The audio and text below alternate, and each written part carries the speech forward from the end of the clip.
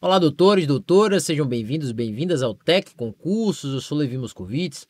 Vamos lá, galera, bloco final sobre a nossa aula de prescrição penal. Se você chegou aqui através desse vídeo, pode dar um pause nele e pode assistir antes de continuar os dois vídeos anteriores, os dois blocos anteriores sobre prescrição, até porque esse daqui nada mais é do que uma complementação de tudo que nós já vimos nos blocos anteriores. Combinado? Lembre-se, se você ficou com dúvida nas aulas anteriores ou se ficar com dúvida durante este vídeo, lembre-se de mandar um direct para mim lá no meu Instagram, @Levi Moscovites. Então mande sua sugestão, mande sua crítica, mande tudo aquilo que você julgar necessário para o seu crescimento e para a sua aprovação, beleza?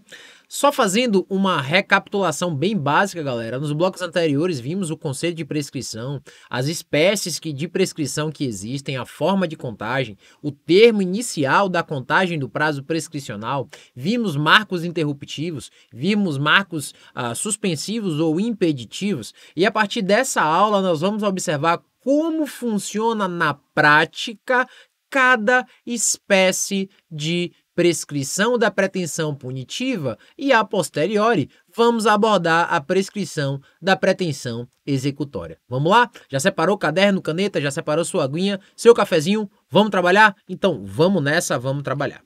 Galera, nesse momento eu vou analisar uma a uma e eu quero que você preste muita atenção. Então, eu sugiro que primeiro você olhe eu fazer, acompanhe o nosso raciocínio, depois você copia. Combinado assim? Vamos lá.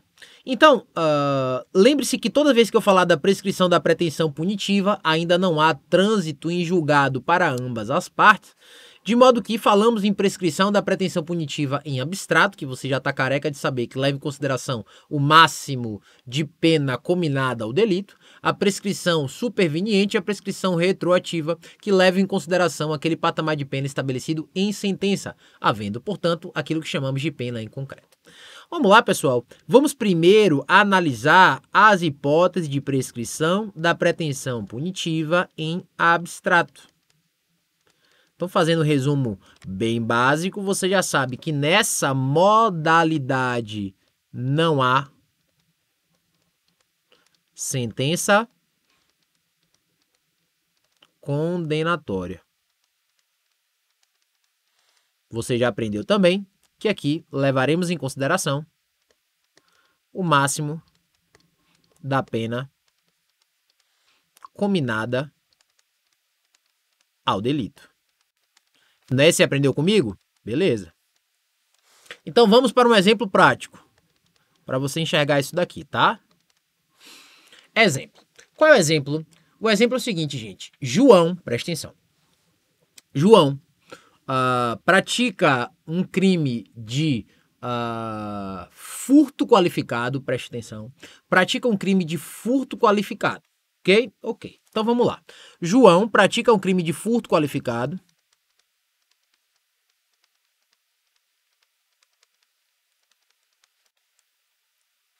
que terá uma pena de reclusão de 2 a 8 anos.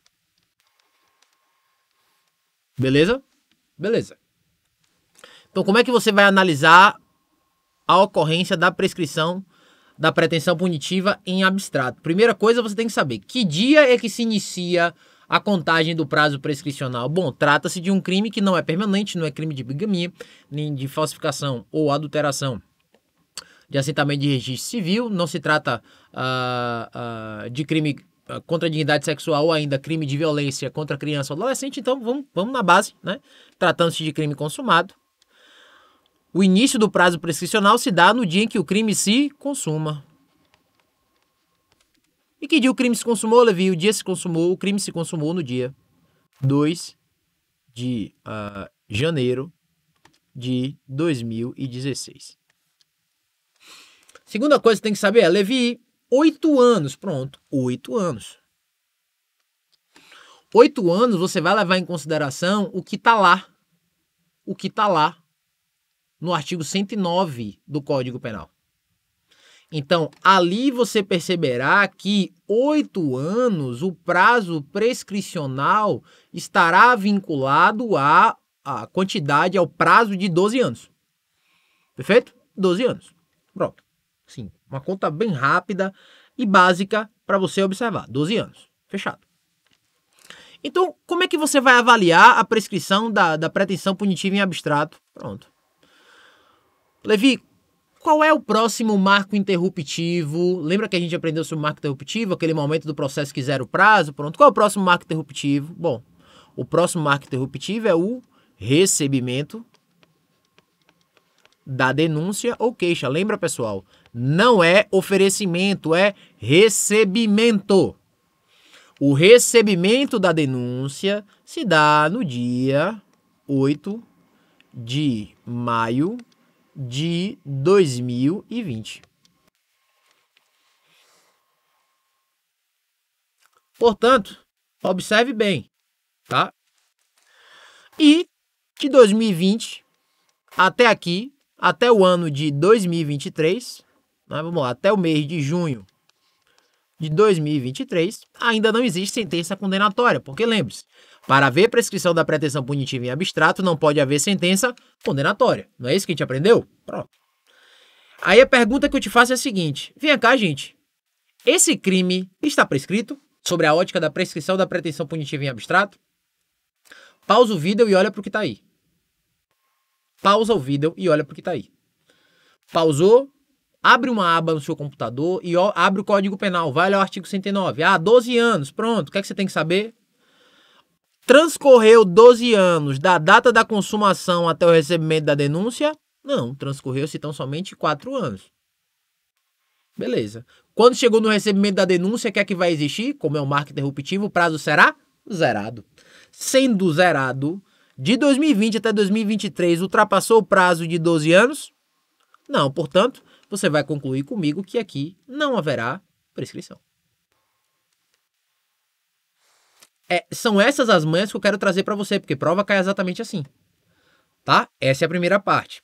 A segunda parte é a prescrição da pretensão punitiva retroativa. Venha comigo. Retroativa. Nesses casos, você sabe que há sentença condenatória. Então o sujeito já foi condenado. E por isso não utilizaremos ao máximo da pena combinada ao delito, mas utilizaremos tão somente a pena aplicada em sentença. Pena concreta aplicada em sentença.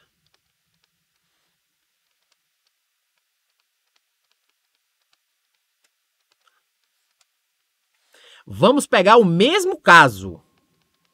Vamos seguir no mesmo exemplo que está aqui. O mesmíssimo. E vou utilizar as mesmas datas. Tá? Então aqui nós temos a consumação.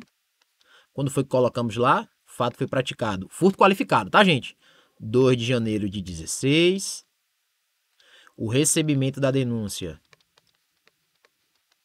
se deu em 8 de maio de 2020. Só que eu vou trazer um dado novo para você. A sentença condenatória, preste atenção, a sentença condenatória, publicada no dia 6 de dezembro de 2023, aplicou a João uma pena de 2 anos de reclusão.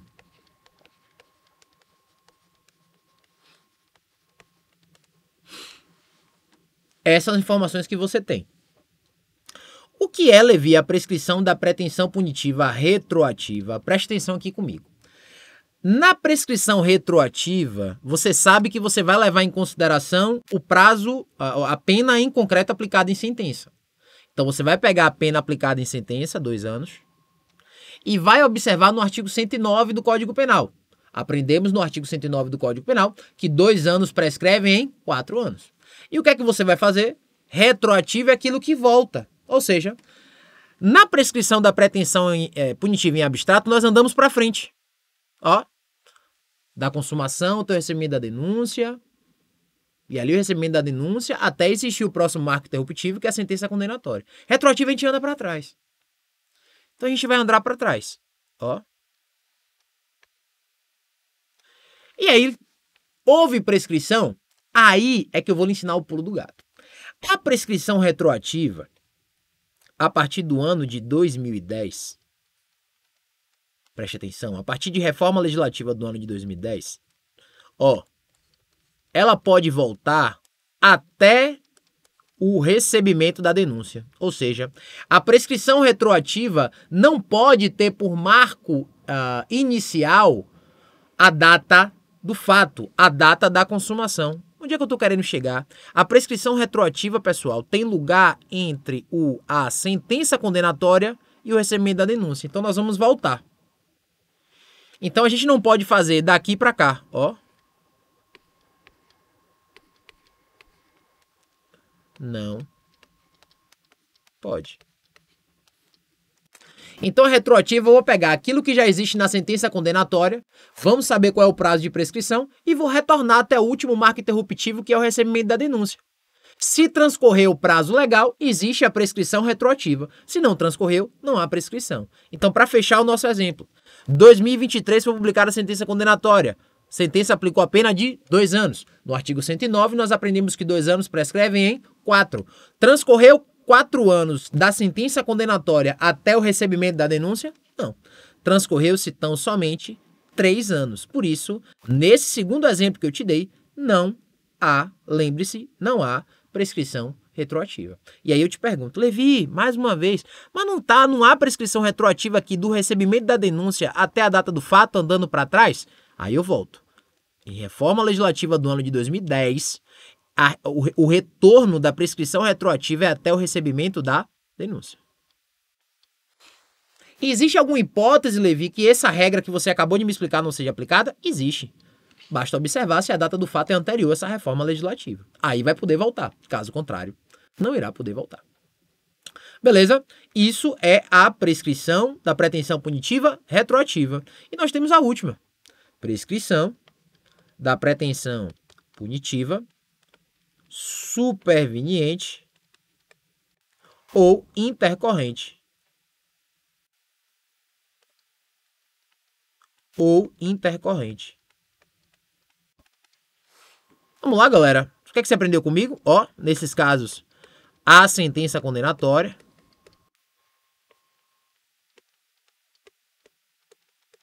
Também levaremos em consideração a pena concreta. Aplicada em sentença. Mas a diferença é que nós não vamos voltar. Nós vamos continuar seguindo. Ou seja, entre a sentença condenatória e o próximo marco interruptivo, que é o acórdão condenatório, a gente vai observar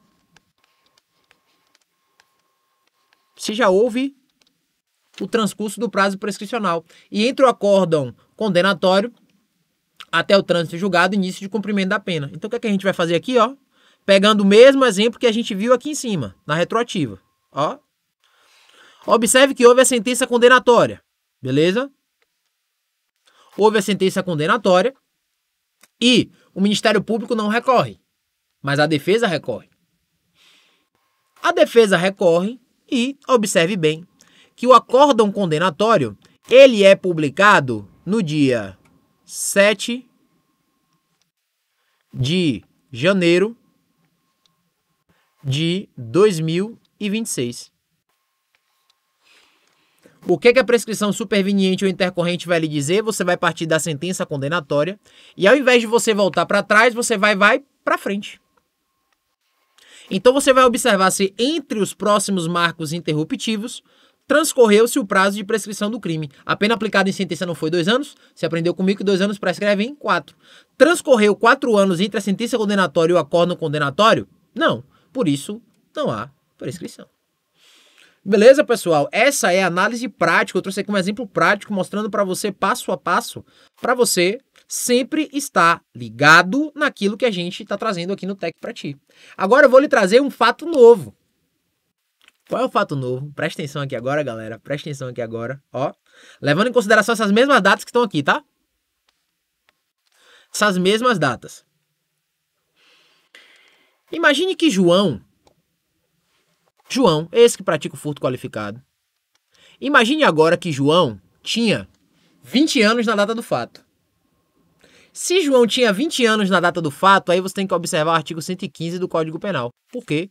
Falei lá no primeiro bloco. Porque o 115 do Código Penal, ele vai reduzir o prazo prescricional pela metade. Volte para o meu exemplo aqui. A sentença condenatória teve 2 anos de reclusão. Você aprendeu comigo que 2 anos prescreve em 4. Só que, como João tinha menos de 21 anos na data do fato, o prazo prescricional será reduzido pela metade. Olha os meus exemplos agora. 2 anos prescreve em 4, mas como ele tinha menos de 21 anos, o prazo prescricional não será de 4, mas sim de 2 anos. Entre a sentença condenatória e o recebimento da denúncia já transcorreu 2 anos? Já. Portanto, se nesse exemplo que eu dei, o agente for menor de... menor de 21 anos na data do fato, ou maior de 70 na data da sentença, estará prescrito. Então é isso que você tem que ligar. Sempre se liga, galera, a idade do agente. Na data do fato ou na data da sentença. Combinado? Fechadinho aqui? Pronto, galera. Vou passar. Tem alguma coisa que você não notou? Dá um pausezinho e joga duro. Vamos nessa? Vamos nessa, galera. Bom, iniciando agora a análise sobre a prescrição da pretensão executória. Já sabemos que há trânsito e julgado lá. Em que pese, pessoal, no termo inicial... Pô, Levi, quando é que começa a contar a prescrição da pretensão executória? Observe bem. No caso do artigo 110 desse código, a prescrição começa a correr do dia em que transita em julgado a sentença condenatória para acusação ou a que revoga a suspensão condicional da pena ou livramento condicional. Eu queria chamar a atenção para essa primeira parte, que é o seguinte. Isso aqui é o texto legal, tá, gente? Mas o entendimento dos tribunais superiores, tanto STF como STJ, já reiterado há algum tempo, é que para se falar em prescrição da pretensão executória, exige-se o trânsito julgado para ambas as partes. Por quê? Porque se existe recurso, não é possível que o indivíduo, que o Estado, melhor dizendo, execute a pena ainda. Tá? Hoje já não se fala mais execução provisória de pena. Então, dentro dessa linha de raciocínio, observe comigo que... em que pese o artigo 112.1 ainda falar em transito e julgado para acusação, tribunais superiores, tanto o STF quanto o STJ, já reiteradamente falam em trânsito e julgado para ambas as partes. Tá? E, segundo, do dia em que se interrompe a execução, salvo quando o tempo da interrupção deva computar-se na pena. Beleza. Se a pretensão executória é trânsito julgado para ambas as partes, portanto, ali existe o início do cumprimento de pena. Pronto, havendo início de cumprimento de pena, você vai ter ali, efetivamente, a prescrição da pretensão executória sendo contada. Ou, lembre-se você que, havendo trânsito julgado para ambas as partes, o Estado, efetivamente, que não consegue iniciar o cumprimento da pena, haverá ali o trânsito, ou melhor, a pretensão executória. Então, lembre-se, prescrição da pretensão executória pressupõe trânsito julgado para ambas as partes, preste atenção, ambas as partes, tá certo? E trata-se da modalidade prescritiva em que o Estado deve conseguir executar a pena aplicada. Lembre-se, pessoal, que existem causas interruptivas específicas da pretensão executória, uma delas é o início ou continuação do cumprimento da pena. Então, assim, imagina aí que João teve a pena lá de 2 anos, né? João recorreu, PAN transita e julgado para ambas as partes. Beleza? Beleza. Só que João não é encontrado para iniciar o cumprimento de pena. João está foragido. O fato do sujeito estar foragido vai suspender a prescrição? Não. O Estado ele tem os meios dele de buscar e achar o indivíduo. Enquanto isso, o prazo de prescrição está sendo contabilizado. Beleza? E a reincidência, pessoal, eu chamei a atenção lá no bloco 2, quando eu disse assim, galera, eu vou falar sobre reincidência quando eu tratar da prescrição da pretensão executória. Por que, Levi? Porque, pessoal, ó, nos termos da súmula 220 do STJ, a reincidência não influi no prazo da prescrição da pretensão punitiva. Nos casos da prescrição executória, a reincidência vai acrescer em 1/3 na contagem. Por isso que eu chamei a atenção de que a reincidência, ela tem a ocorrência da reincidência tem um viés muito mais importante na pretensão executória, nos termos da própria súmula 220 do STJ.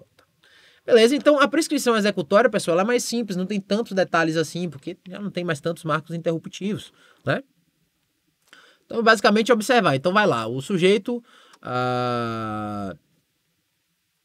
tá cumprindo pena, foge. Tá, beleza, a prescrição vai levar em consideração daquilo que ainda restava para ser cumprido. Então, assim, já não tem mais tantas dores de cabeça como tem a prescrição da pretensão punitiva, tal qual nós já vimos. Falar também, pessoal, da chamada prescrição virtual ou prescrição em perspectiva. Bom, o que eu tenho a chamar a atenção para isso? Prescrição virtual ou prescrição em perspectiva nada mais é do que uma modalidade doutrinária de prescrição em que, mesmo não se alcançando o prazo prescricional todo, nós fazíamos uma análise da situação do processo e dizíamos, juiz, falta 1 ano para o prazo prescricional acontecer. Em 1 ano, você não vai conseguir realizar todos esses atos. Por isso, reconheça a prescrição virtual e xinga a punibilidade do agente. Então, levando isso em conta, a quantidade de processos que existem, pessoal, nos cartórios judiciais espalhados por aí, criou essa modalidade de prescrição. Durante um certo tempo, ela foi aplicada. Ela sim, foi aplicada durante algum certo tempo. Mas o STJ rechaçou de vez. Ó, esse é meu amigo, ó, prescrição penal não pode levar em consideração eventual sorte ou demora no processo penal. Por isso, pessoal, a prescrição virtual ou em perspectiva, já há algum bom tempo, é rechaçada. Ou seja, ela não é aceita pelos tribunais superiores. Anote isso, porque isso cai em prova, tá? E aqui chama a atenção para a súmula 438 do STJ.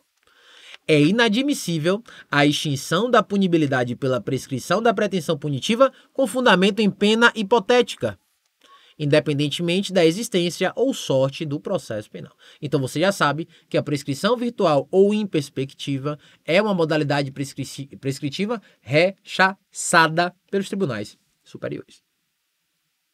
Belezinha? Tranquilinho? Vamos nessa. Prescrição da pena restritiva de direitos. Vamos lá? Galera, quando a gente falar da prescrição da pena restritiva de direitos, ó, aplicam-se as penas restritivas de direito os mesmos prazos previstos para as penas privativas de liberdade. Lembre comigo o seguinte, pessoal. Quando você falar da pena restritiva de direitos, automaticamente você tem que voltar lá no artigo 44 do Código Penal. E aí você vai perceber que o juiz pode fazer essa substituição a partir do patamar de pena que ele recebe, excetuando os crimes culposos. Então vai lá, o sujeito foi condenado a pena de 3 anos e 1 mês. Vai. 3 anos e 1 mês. Vai poder substituir? Vai observar lá o 44 do Código Penal, vai ver os requisitos, crime sem violência ou grave ameaça, contra a pessoa, ainda as circunstâncias judiciais autorizarem a execução da medida. O que é que vai fazer? O juiz vai pegar essa pena de 3 anos e 1 mês e vai converter em 2 restritivas de direito. Vai botar, meu amigo, você vai ter uma prestação pecuniária aqui e prestação de serviço à comunidade. Fechado? Fechado. Pronto. O que é que esse 69 quer dizer? Meu amigo, eu não quero saber o que você está fazendo. Eu quero saber a pena que foi aplicada. Qual foi a pena que você teve aplicada? 3 anos e 1 mês. Pronto. Aí é que eu vou saber quando é que vai haver essa prescrição. 3 anos e 1 mês, a gente aprendeu que, como estamos diante de uma pena que ultrapassa 2, mas não ultrapassa 4, 3 anos e 1 mês, a prescrição se dará em 8 anos. Assim sendo, é esse o cálculo que deve ser feito. Outro ponto, galera, importante, prescrição da pena de multa. Sim, pena de multa também tem prescrição. Observa só. A prescrição da pena de multa ocorrerá em 2 anos quando a multa for a única combinada ou aplicada. Presta atenção aqui agora. Em 2 anos quando você tiver unicamente a aplicação de multa na infração penal. Ponto. Ou quando ela for a única aplicada. É isso aqui que você precisa chamar a atenção. Por quê? Porque quando a gente fala lá das penas restritivas de direito, pessoal, a depender do patamar que seja aplicado, o juiz pode substituir por uma restritiva ou por uma pena de multa. E se ele aplica tão somente a pena de multa, pessoal, a prescrição ocorrerá em 2 anos. Agora, quando estivermos diante de uma aplicação cumulativa, ou ainda alternativamente combinada, será no mesmo prazo da prescrição da pena privativa de liberdade. Então vamos lá. Crime de estelionato. Estelionato, pena de 1 a 5 anos e multa. Pronto. Quando é que a multa irá prescrever? No mesmo prazo da pena privativa de liberdade, tá? E por fim, pessoal, precisamos chamar da prescrição no concurso de crime. Isso aqui é importante. Por quê? Porque você vai concordar comigo que no mesmo fato o sujeito pode praticar 2 ou mais crimes. Concorda comigo? Pode. No mesmo contexto, ele pode praticar 3 crimes de contrabando. No mesmo contexto, ele pode praticar 4 crimes de roubo. No mesmo contexto, ele pode praticar 5 crimes de furto. O que a prescrição quer dizer nisso daqui? Ó, no caso de concurso de crimes, a extinção de punibilidade incidirá sobre a pena de cada um isoladamente. Então, o que ele está querendo dizer? O juiz, no momento em que ele vai aplicar a pena, ele precisa proceder à dosimetria de cada crime, galera. Ó, cada crime, ó, pã. Crime 1, pena tal. Crime 2, pena tal. Crime 3, pena tal. E depois ele aplicar a regra do concurso de crimes em específico. Ah, é concurso material. Pá, beleza, vamos somar as penas. Concurso formal, sistema da exasperação. Vamos aplicar a fração lá do artigo 70. Ah, crime continuado. Pá, sistema da exasperação. Vamos observar o que tá ali. Mas antes ele precisa fazer a dosimetria de cada um. E eles podem ter apenas diferentes.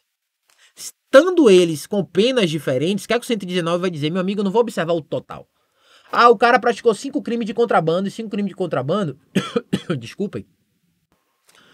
Quando somados com a regra lá do concurso de crimes, vai dar lá 10 anos. Ok. Mas eu não vou observar a prescrição em 10 anos. Eu vou observar a prescrição de cada metade, cada parte que completa o todo. O crime 1, quantos anos foi? 2 anos. Opa. 2 anos para prescrever em 4 anos. Então, eu não vou levar em consideração 10 anos. Eu vou levar em consideração exatamente, preste atenção, cada parte do todo. Então, eu vou olhar crime 1.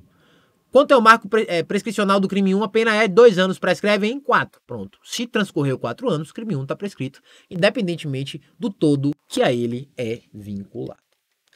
Beleza, galera? Então, dentro dessa lógica, eu encerro por aqui a aula sobre prescrição penal. Então, assim, você tem aqui à sua disposição aproximadamente 1h30 de conteúdo sobre prescrição penal. A gente procurou trabalhar exatamente tudo de forma bem objetiva, bem prática, para que você, quando chegar na sua prova, nem pense 2 vezes, você vai bater o olho na alternativa e vai marcar a alternativa correta. Para finalizar, mais uma vez, se ficou com dúvida, vai lá no meu Instagram, @LeviMoscovitz. Manda sua dúvida, manda sua sugestão, manda sua crítica. A gente está aqui exatamente para te ajudar. Beleza, galera? Mais uma vez eu vou ficando por aqui, vou agradecendo a sua companhia. Espero que a partir de então, se você tinha dúvidas, você não tenha mais. Valeu, galera. Fiquem com Deus, um beijo no coração e até a próxima.